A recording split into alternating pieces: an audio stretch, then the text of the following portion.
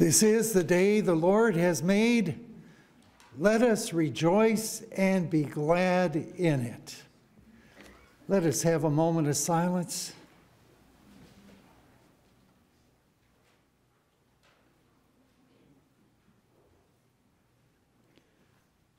Are you thirsty?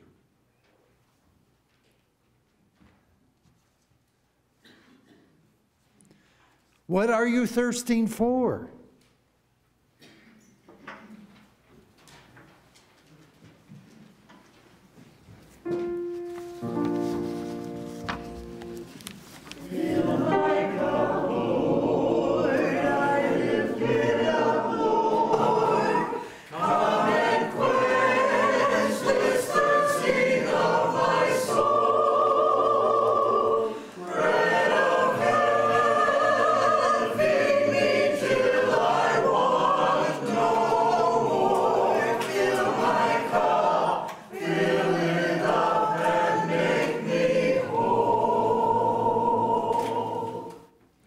Come into God's presence and never thirst again.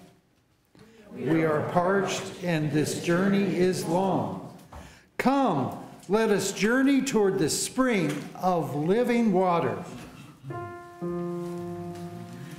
Fill my cup, Lord, I lift it up, Lord. Come and quench this thirsting of my soul. Bread of heaven, feed me till I want no more. Fill my cup, fill it up and make me whole. We are open, and our spirits are willing to receive your grace. Clear the clutter and the chaos. We let go of all that holds us down and holds us back from your living water. Come and fill us up so that we may never thirst again. We ask all things in the name of the one who calls us beloved. Amen. Fill my cup, Lord, I lift it up, Lord. Come and quench this thirsting of my soul. Bread of heaven, feed me till I want no more. Fill my cup, fill it up and make me whole.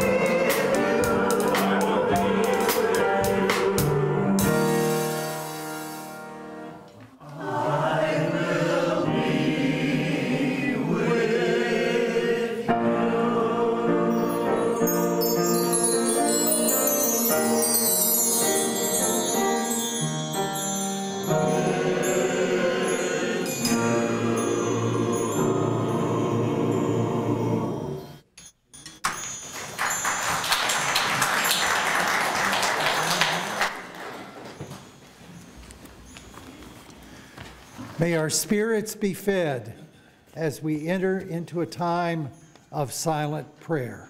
Let us pray.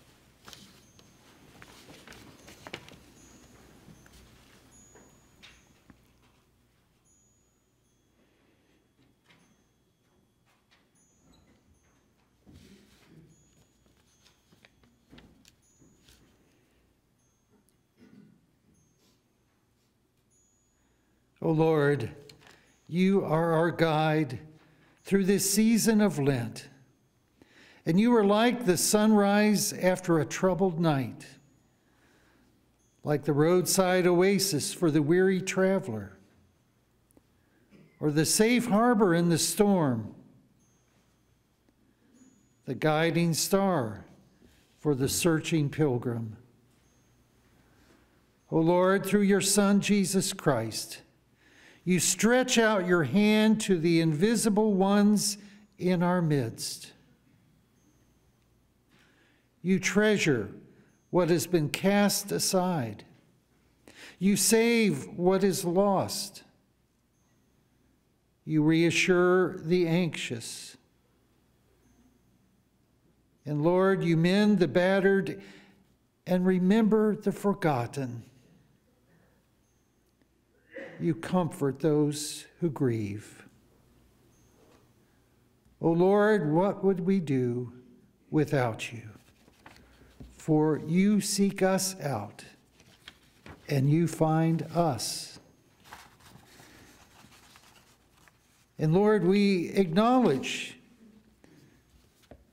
that you have found us many times in our lives, and that indeed in every chapter of our lives, you have been present with us. Sometimes in our dark valleys, sometimes in seeming endless suffering. And we did not always sense or feel your presence in those times. But looking back, we know that you were indeed with us. And we can see that we could never have been able to make it on our own. And an awareness comes that it was you who lifted and carried us when we were often paralyzed by fear, paralyzed by anxiety, by depression. And sometimes we just fell into self-pity. But always you were there, and you lifted us. There were times, Lord, we're so grateful for those times when we felt your presence so clearly. When we saw and felt the hand of one whom you placed in our path, who reached out with a hand in an act of kindness that made all the difference in our lives. Sometimes it was in the prayer of the morning or in the reading of your scriptures. Sometimes in moments of mission with others, we sensed your presence oh so clearly. And Lord, as you have been there for us, you call us to be your persons, to be there for others who may have lost their way, who feel lost and feel alone. O merciful God, help our troubled hearts always to find rest in you, and gather our prayers and shape them to your purpose. O Lord, we pray this In the name of Jesus, who has taught us to pray, Our Father, who art in heaven, hallowed be thy name. Thy kingdom come, thy will be done, on earth as it is in heaven. Give us this day our daily bread, and forgive us our sins, as we forgive those who sin against us. And lead us not into temptation, but deliver us from evil. For thine is the kingdom and the power and the glory forever. Amen.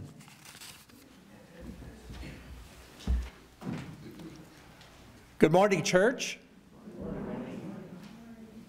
Good morning, church. If for some reason somebody to your left or your right falls asleep this morning, please just give them a little nudge, softly give them a nudge. We are in the midst of daylight savings time, so what a joy that is.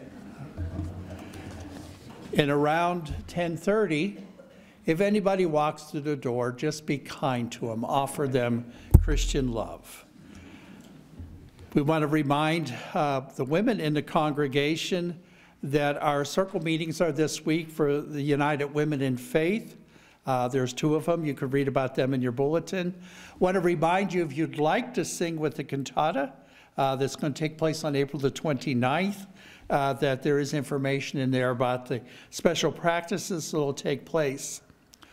Also, we want to let you know that you can start to think about the quarterly memorial service, which will be on March the 25th. There's information in your bulletin. It's always good when some of our church members come and share in that as well.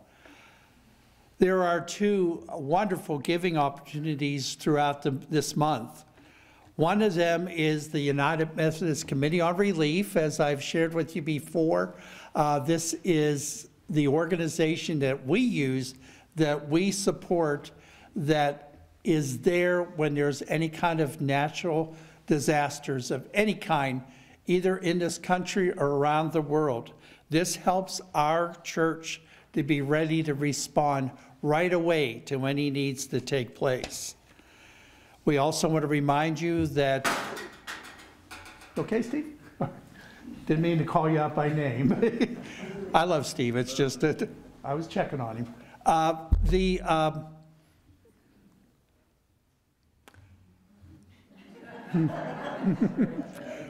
What was I going to say next? We were the gathering. Also, the gathering this month, we will be using our virtual flowers for the Easter service. You'll be able to put down name of anybody you'd like to honor, anybody that you'd like to remember, and that will be printed in the Easter bulletin. And all that will go, all those offerings will go to the gathering, which is our partner in Middletown that we help in so many ways and join together in ministry. So we have giving opportunities every Sunday and every day. So we invite the ushers to come forward now as we present our tithes and our offerings.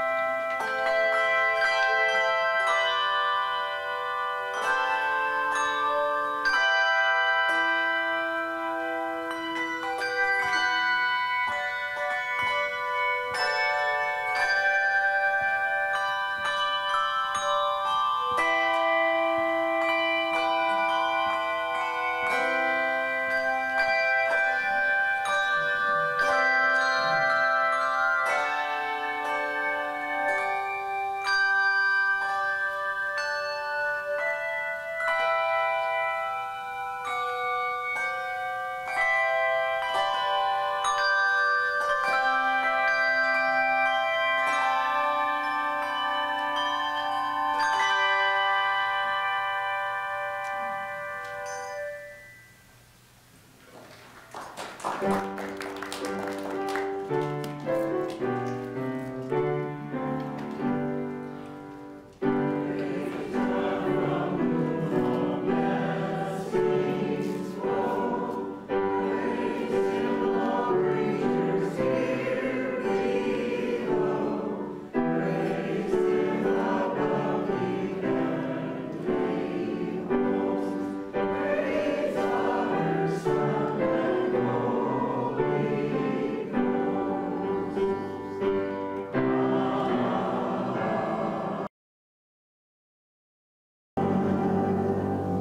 thank you, God, for the blessings of life, and we ask that you would accept our offering today so we can be a blessing. Allow us to do your work wherever you call us. We offer this in Jesus' name. Amen. Please be seated.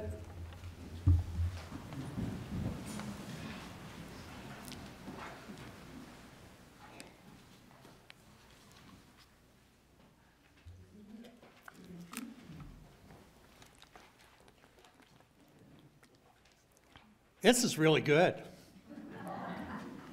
You know, you can't get this everywhere. You can't. Water in some places comes at a premium. My younger brother, in his retirement, he has gone to Africa several times to dig wells in order that they might have water. There has been places I have been where you can see water, and maybe you have too, but you don't want to drink it. You don't want to drink it. You have to carry bottled water like that in order to be able to do the work that God has called you to do. Water is everywhere, but it's not always good. And water sometimes can be very powerful, very powerful. I have seen what water can do in New Orleans at Hurricane Katrina, in Houston at Hurricane Harvey, and even close by in Brown County when the Ohio River flooded. And one of the things about water is when you come back from doing flood work, a lot of times people will say to you, gee, you probably had to shovel up a lot of mud. You wish it was mud. Because when water comes through the area, it picks up whatever it goes over top of and deposits it in people's homes. When I did Ohio River flood relief, I did it at a cattle farm.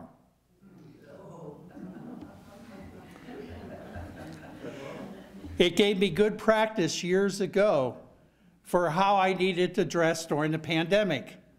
You had to have gloves, you had to have a mask, you had to have goggles, you just had to, and water had brought all that in. In fact, at that place, the water had lifted up a freezer and turned it sideways and dropped it on the ground with it open. And nobody dealt with that till about 6 weeks later. Water is a good thing, and it's a powerful thing. It's a thing that can quench our thirst. It's something that can clean us. And it is something that at times could even hurt us. You hear a lot about in the Bible about water. In Genesis, at the very beginning of creation, God breathed across the water, and he found chaos and brought it into some semblance of order. Moses, when he was in the desert, it was Moses that said that the people were thirsty and went to God and said, we need water. And at Horeb, God asked him to break open a rock, and in there he found water. In Revelation 21, at the very end of Scripture, it talks about that we will drink for eternity through a water of life, water that refreshes us today, tomorrow, and forever. Water comforts, Water cleanses, water destroys. I want to tell you a story this morning about a woman who came because she wanted water. She came and encountered Jesus as she looked for water. This comes from John chapter 4. Jesus had to pass through Samaria. He came into Sychar, and a Samaritan village that bordered the field of Jacob had given to his sons Joseph. Jacob's well was still there. Jesus, worn out by the trip, sat down at the well, and it was noon. A woman, a Samaritan, came to draw water. Jesus said, "Would you give me a drink of water?" His disciples had gone to the village to buy food for lunch. The Samaritan woman was taken aback and asked, "How come you, a Jew, are asking me, a Samaritan woman, for water?" Jews in those days wouldn't be caught dead talking to a Samaritan. Jesus answered, "If you knew the generosity of God and who I am, you would be asking me for a drink, and I would give you fresh, living water." The woman said, "Sir, you don't even have a bucket to draw with, and this well is deep. So how are you going to get this water? Are you a better man than our ancestor Jacob, who dug this well and drank from it? He and his sons, and for his livestock, and passed it on to us." Jesus said, "Everyone who drinks this water will get thirsty again and again. Anyone who drinks the water I will give you will never thirst, not ever. The water I give will be an artesian spring within, gushing fountains of endless life." The woman said, "Sir, give me this water so I don't have to ever be thirsty again." He said, "Go and call your husband to come back." "I have no husband," she said. "That's nicely put. I have no husband. You've had 5 husbands. The man you're living with now is not your husband. You spoke the truth, sure enough." "Oh, so you're a prophet as well. Our ancestors worshiped God at this mountain, but you Jews insist that Jerusalem is the only place for worship, right?" "But the time is coming," Jesus said, "it is fact has come. When what you're called will not matter, and where you go to worship will not matter. It is who you are and the way that you live that counts before God. Your worship must engage your spirit in the pursuit of truth. That's the kind of people the Father is out looking for. Those who are simply and honestly themselves before him in their worship. God is sheer being itself, the Spirit. Those who worship him must do it out of their very beings and do it with the Spirit and be true to themselves in adoration.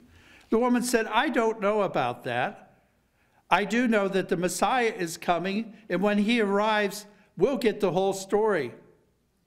"I am he," said Jesus. "You don't have to wait any longer or look any further." Just then the disciples came back and they were shocked. They couldn't believe he was talking with that kind of woman.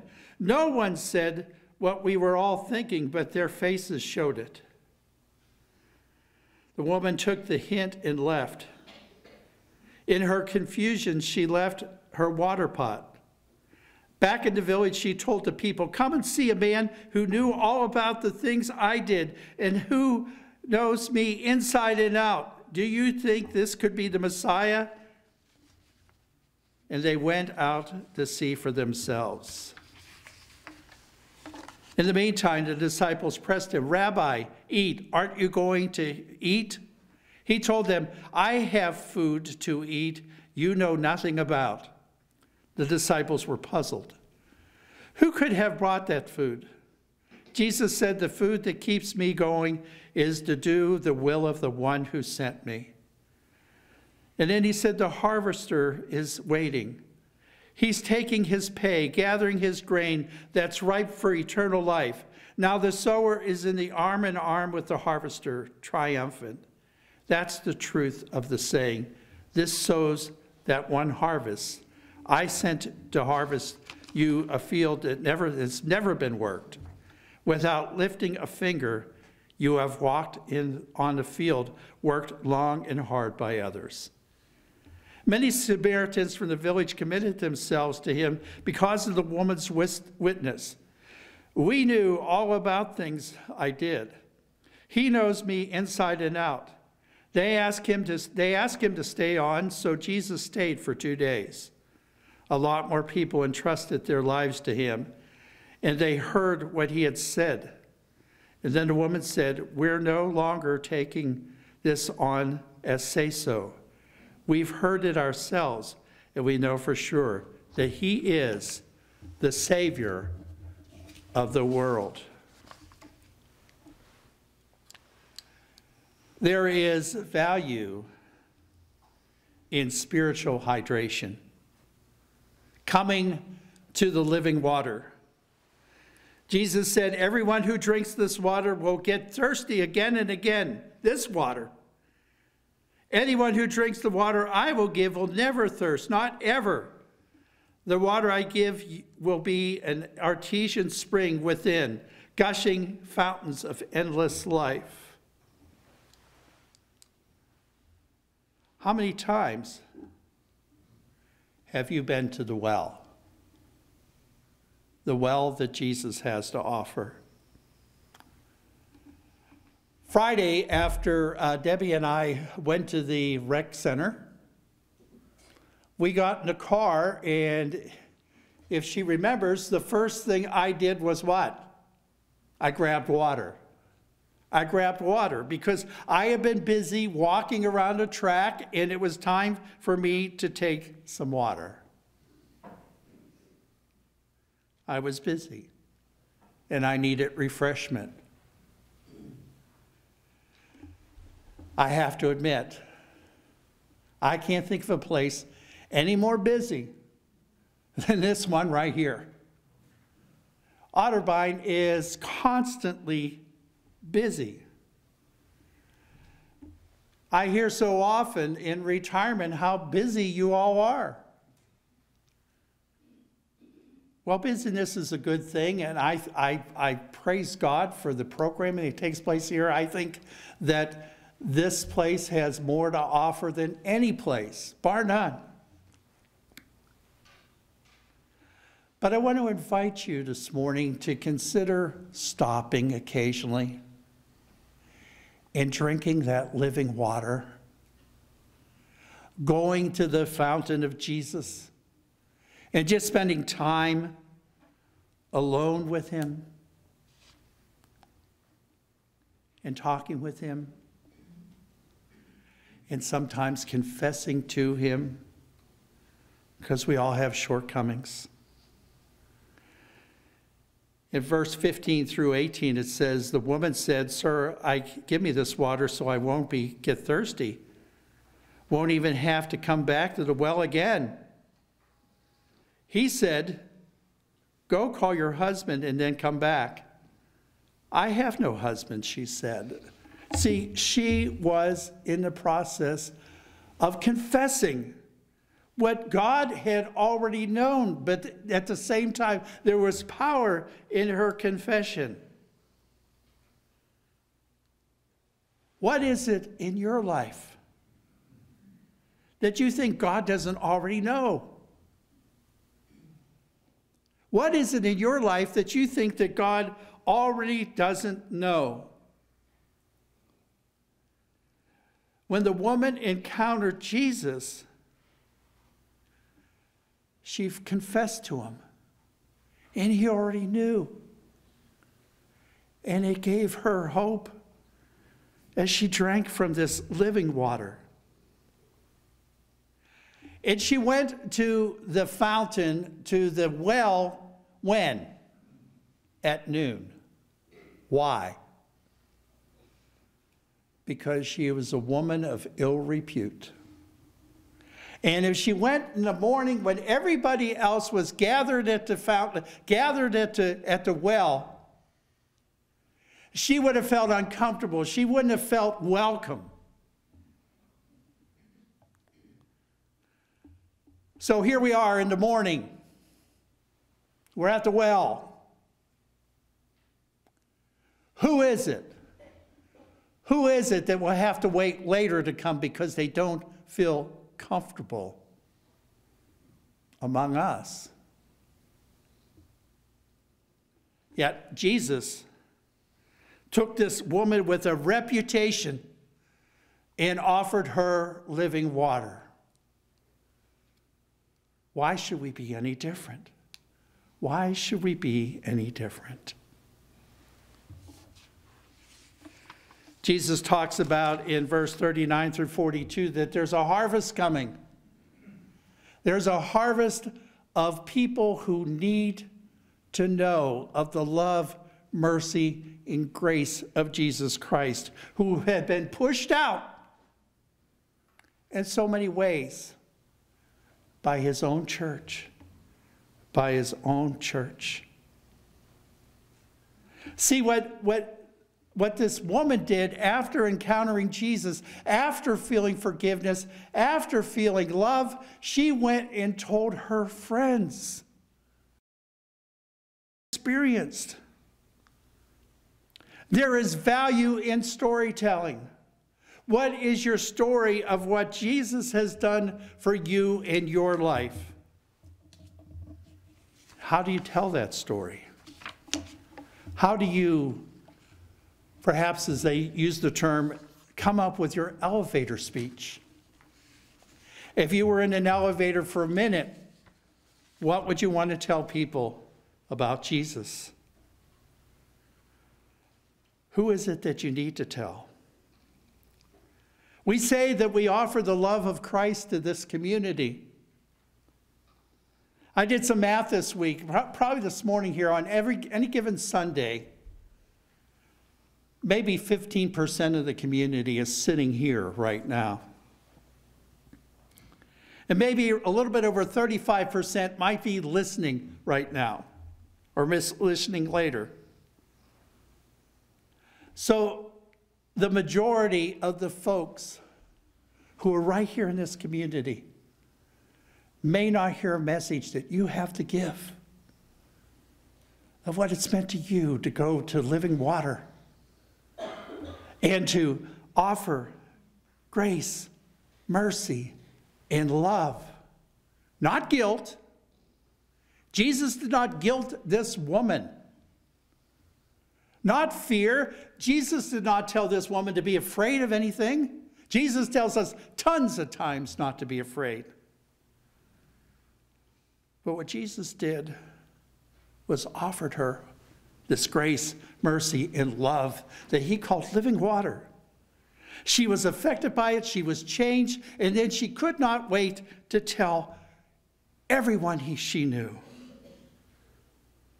We have a message. We have living water, which says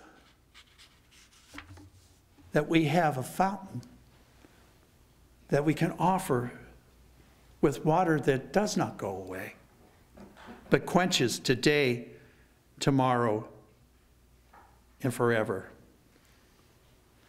The woman said, "We're no longer taking this on as say-so. We've heard it ourselves and know it to be true.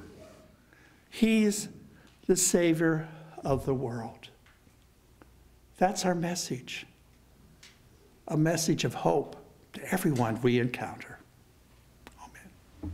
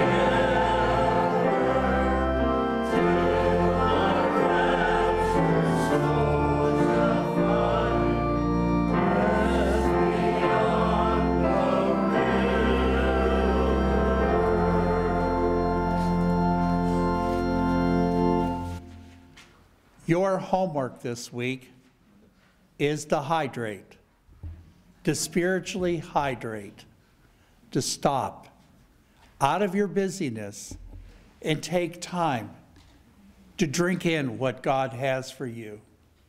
And once you've had a good quenching drink of God's mercy, God's grace, God's love, then go tell somebody. Go tell somebody, not with guilt, not with fear, but with joy of what God has given you in mercy, grace, and love. And go out in Jesus' name. Amen.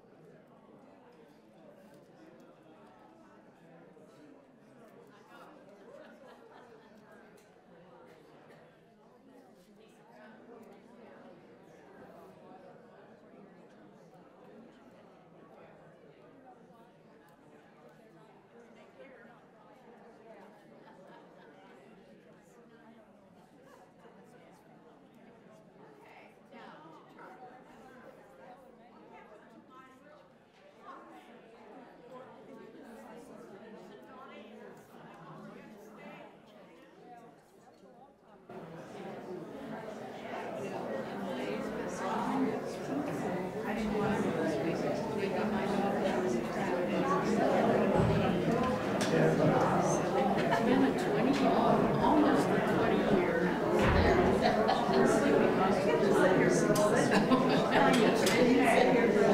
Well, we never, I found out that. I knew the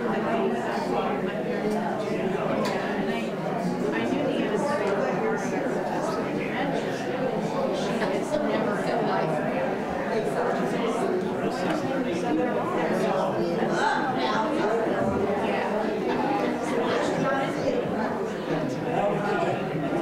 they're adjusting her meds. She's on hospice.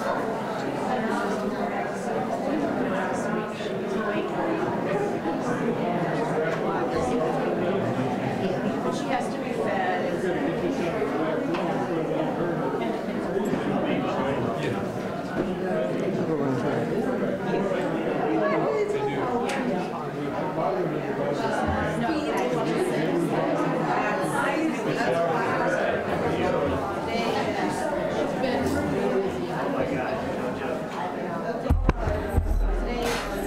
We just sort of try to get in around as people are going out as best we can.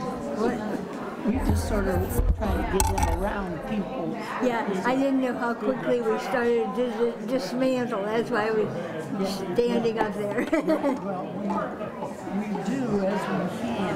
You know, sometimes they go out a little faster, and sometimes go out a little slower. Yeah. Well, we're usually the last ones to leave because we're talking to people. That's good. That's what we're supposed to do. Just tell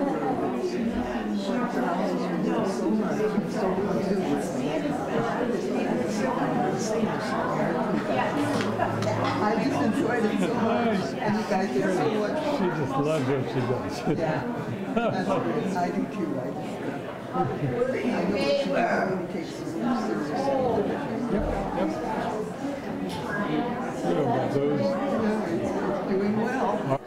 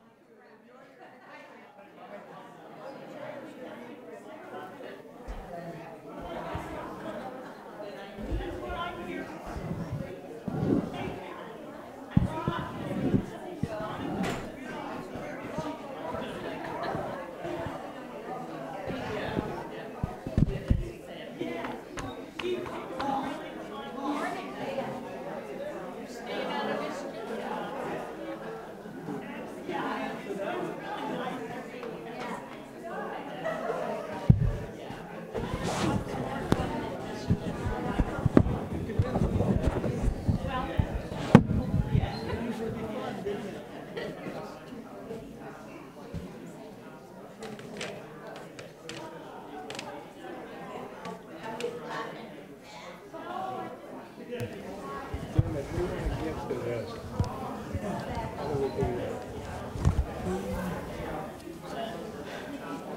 Just make out a check to whichever.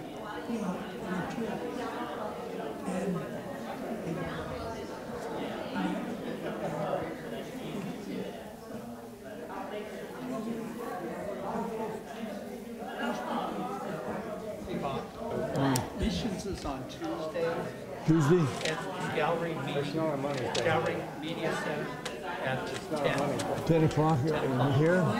Gallery Media Center, upstairs. Upstairs. Yeah, congratulations. Oh, thanks. What did he say, gallery? Gallery Media Center. What? If you go up to the place where you eat, Yeah, and instead of going to the cafeteria, you go the other way. okay. It's up there by Kendra's office?